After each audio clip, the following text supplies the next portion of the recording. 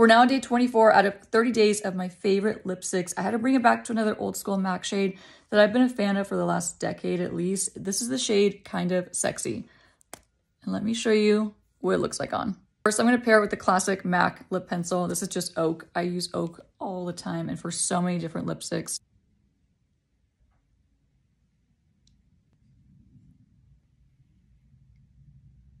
Matte lipsticks are my favorite formulas just for me personally, especially the MAC matte formulas. These are amazing. So Kind of Sexy is like a neutral, rich peach tone. If you know me, I love a peachy nude, so I had to include it. It's my personal favorites. This is day 24 out of 30, and I'll see you on day 25. Let me know in the comments what you think of this one.